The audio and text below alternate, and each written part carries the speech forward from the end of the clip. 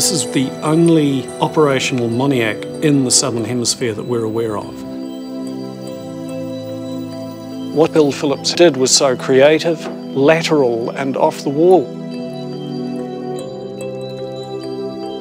It's one of the first macroeconomic computers. It was built in the 1940s. It is a computer, it's hydromechanical.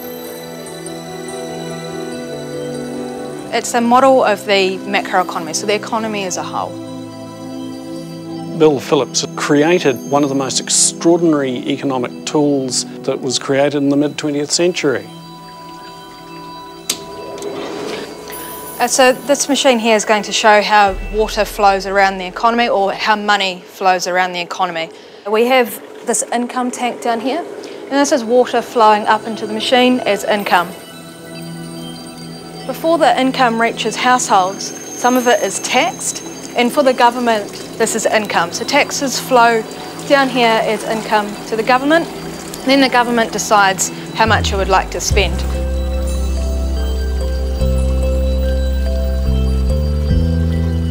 People who saw it could scarcely believe the achievement that here was this tremendous machine that laid out so simply and clearly all of the concepts and ideas of economics. If the government does not spend all its revenue, then it'll have a surplus, and this is what this box here measures. The income that is after taxes, this is where it reaches the households, and the households have a choice to make. They have to choose between how much they'd like to save, and then what they don't save, they consume.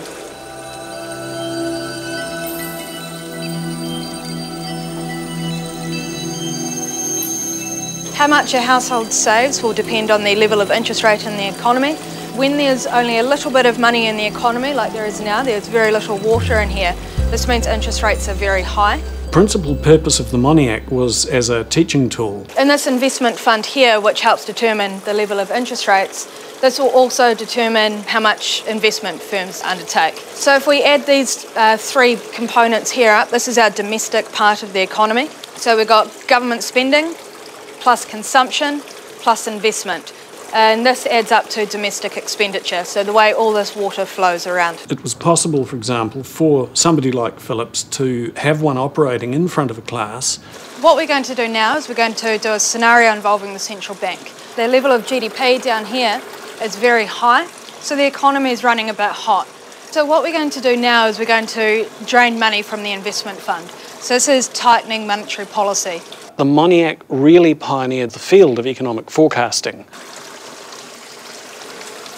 So when there's less money in this investment fund, so we're going to see the level drop, which is just like seeing interest rates rise. So money's now more scarce.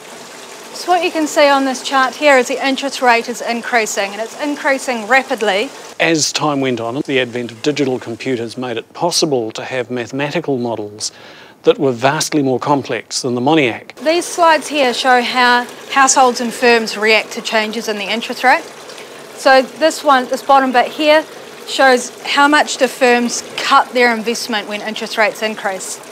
This one up here shows how much do households stop consuming when interest rates increase. Down here, we will be importing a little less because our incomes are lower. Over on this chart over here, this is GDP. There hasn't been much of an effect, but this is something we would expect to see. The flows go around the economy and it continues having an impact for some time. So this means it takes time before monetary policy has an impact on the economy, which is what we see in the real world.